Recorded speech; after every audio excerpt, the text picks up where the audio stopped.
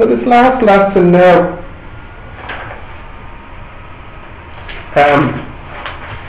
all we're really doing is just making our problems a little bit more difficult, putting things more together. And we're just going to keep adding to this now over the next few lessons. Okay, so, yeah. Let's say I have 10 volts.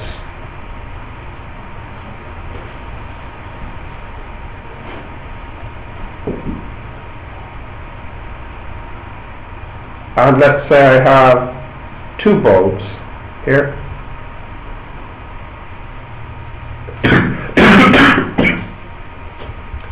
And this is 1 ohm.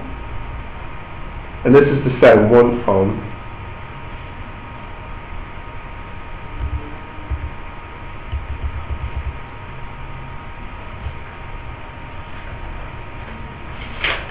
So my question to you, if I take my voltmeter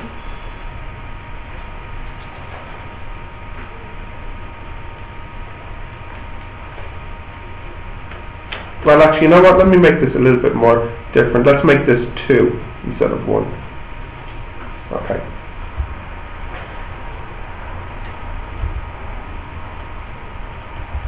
Now, if I put my voltmeter here,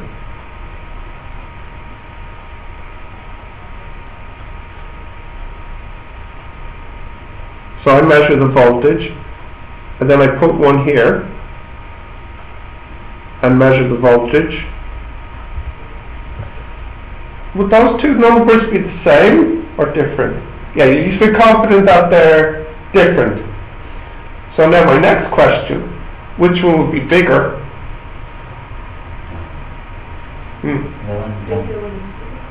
Which one is the bigger one? The top or the bottom?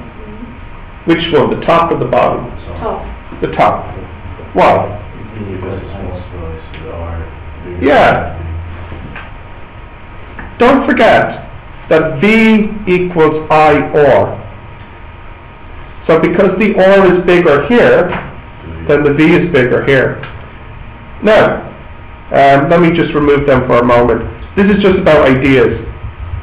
Okay, so here, I put my ammeter here, I put one here, and then I put one here.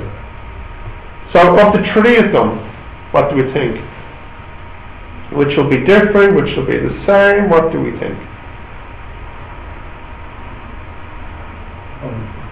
All the same. Yeah, they're all the same. And this is important, that the 3 ammeters, they're all say the same number. Okay? Because what does ammeter measure? Current. And what's current? Yeah, coulombs per second. Okay, so if you think about it like this, if one student comes into a room or into a hall, if one student comes in per second, then one student must leave per second. Because if one student doesn't leave and one student keeps coming in, then what will happen? They'll just get more and more students in the hall. So if there's one student coming in per second, then there must be one leaving per second. It's just like with the current. If there's 1 coulomb per second at the top, then there must be 1 coulomb per second in the middle, and there must be 1 coulomb per second at the bottom. It has to be the same number per second, because if the one at the top was bigger than the one at the bottom, then that means there's more charge at the top than the bottom. It's just, it's impossible. It's like with the water as well. So if I have 5 liters per second, then it's 5 liters here and 5 liters here as well. So what I'm trying to get you to appreciate is with current, it's nice because it's the same current. It's the voltage that's different. Okay. Let's do some calculations. Okay. So here we'll say it's V1, and here we'll say it's V2.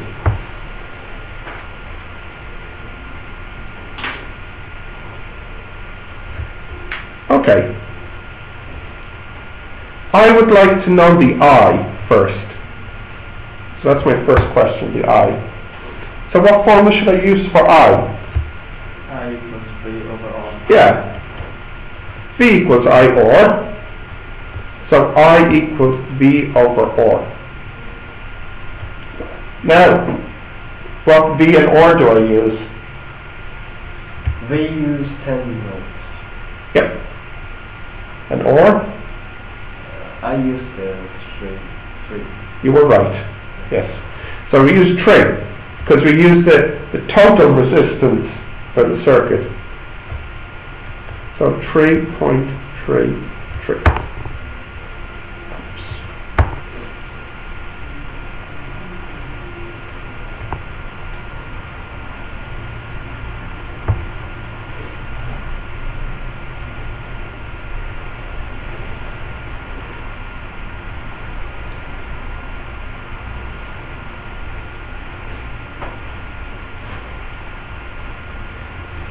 Okay. Now we can get the V1 and the V2. So V1 here, the voltage for this piece, that's equal to I or. The I is 3.33, but what's the or? It's 2. So that's 6.66 volts. And then V2 is I or, which is 3.33 multiplied by 1. So that's 3.33 volts. There. Now, there is actually an important and interesting result here. What happens when you add these two voltages together? What do you get? Yeah, roughly 10, which is what the battery is. So if I just go to the side for a moment, if you have a battery of, let's say, V volts,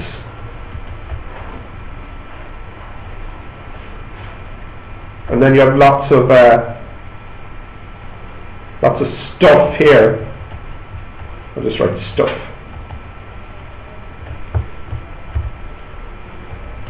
All the voltage used must equal the voltage in the battery.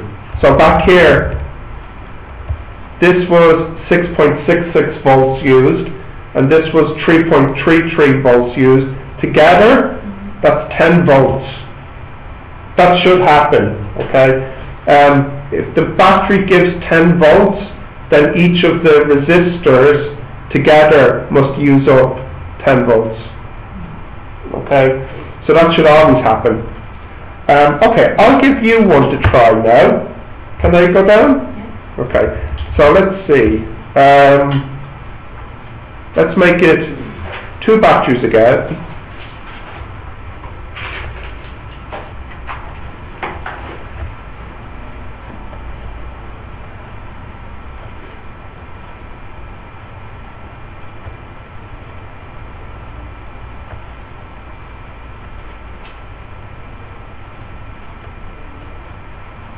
Okay, and there's a resistance here.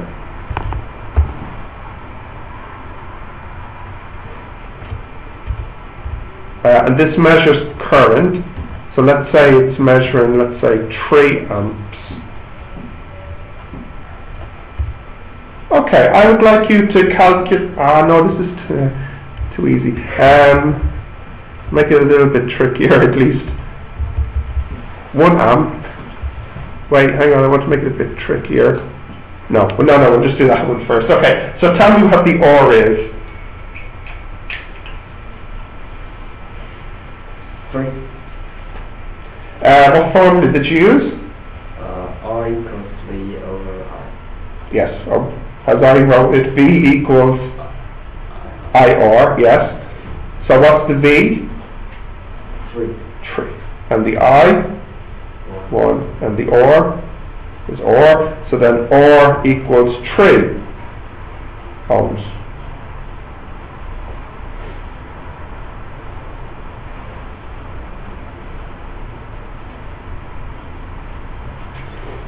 Okay.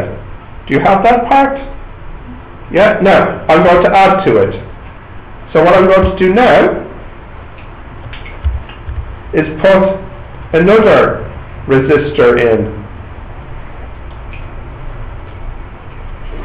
And it has the same resistance. It's the same. Two of the same.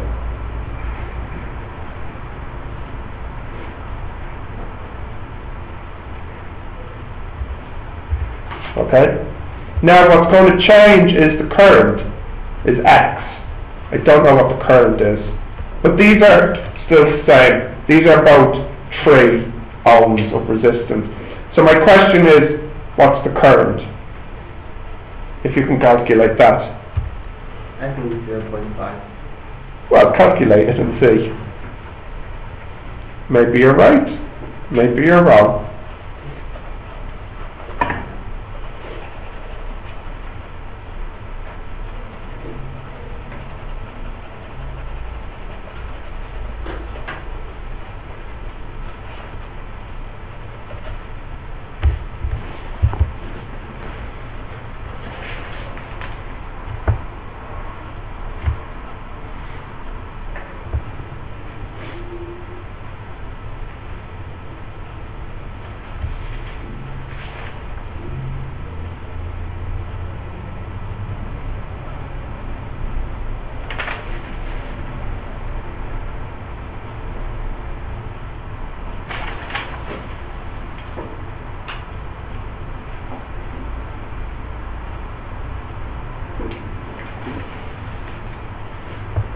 Okay.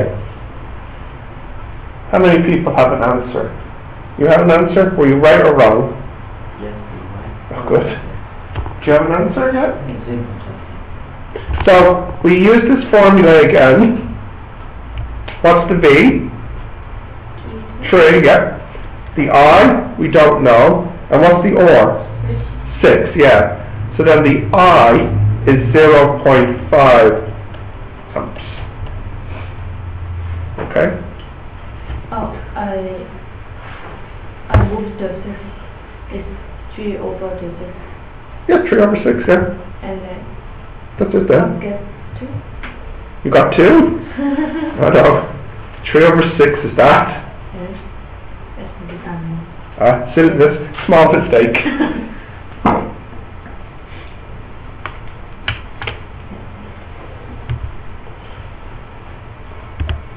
So, let me just show you something here.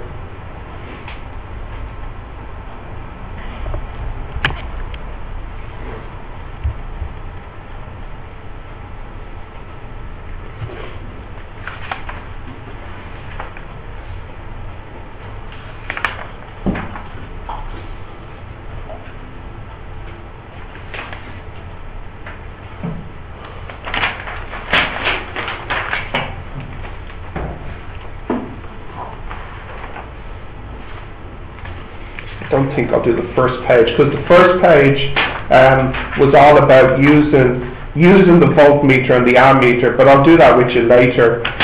I'll show you how to use it before the experiment. Has anybody used the ammeter or voltmeter before? You have?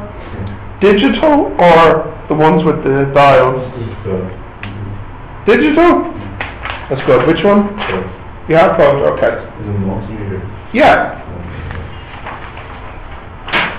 So I want to show you something here. Oops, hang on. No.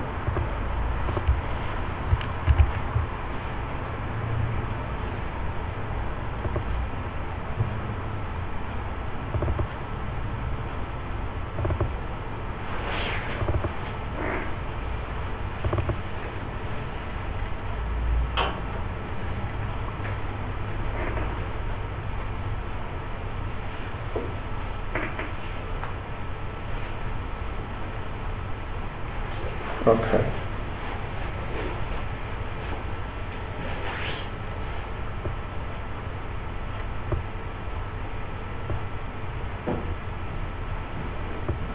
Oops. Just did that. Oops, too far.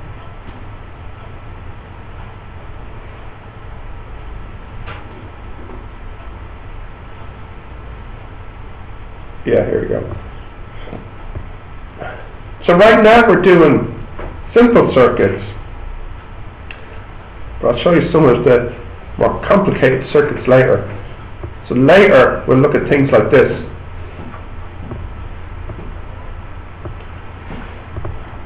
Which, you know, look much more complicated, don't they? But you'll be surprised, it's not as bad as it looks.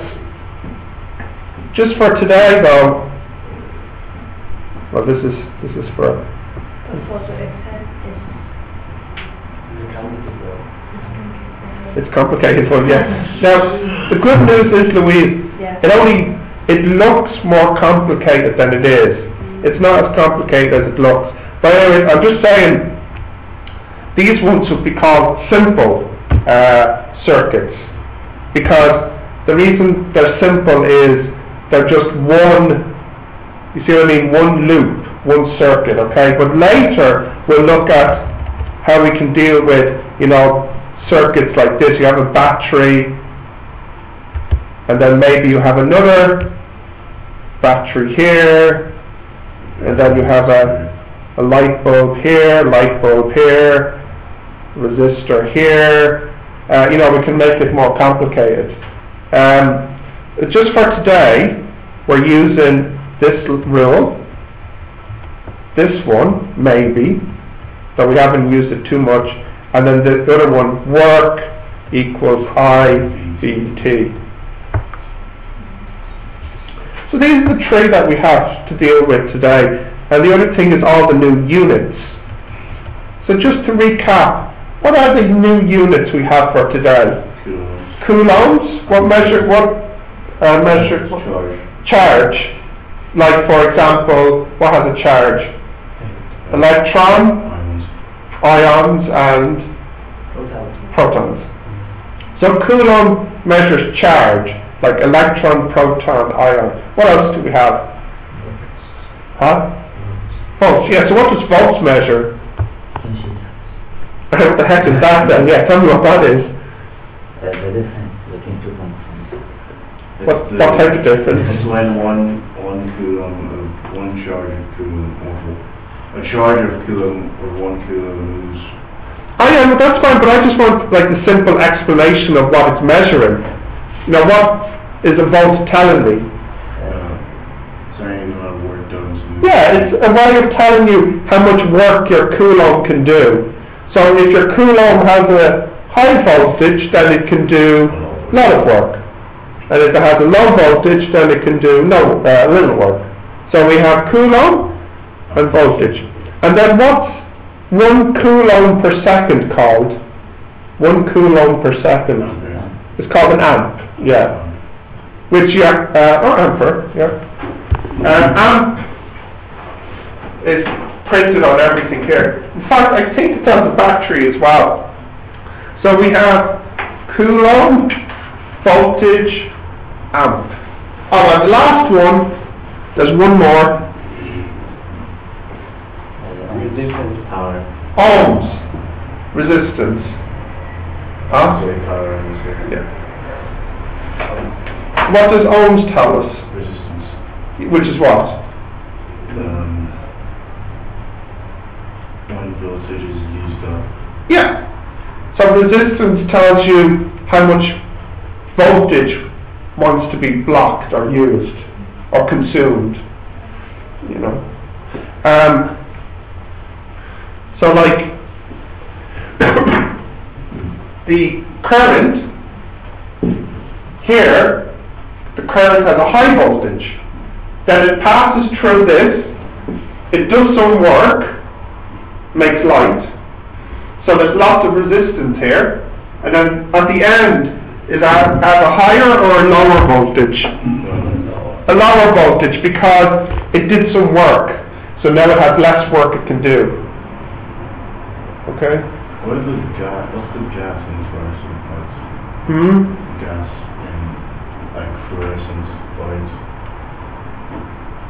Not sure actually, I can't remember. Rats. Can't remember. No, don't remember. But it'll be under a low pressure as well, like the neon. Is it radiant? No, I'll have to look it up. I don't remember where it is. Okay. Now, we have 10 minutes left, and I have 2 worksheets I want you to do. You might be able to finish them all in 10 minutes because they're all short questions about the 3 rules from today. Okay? So you can start these now. There's 2 pages there.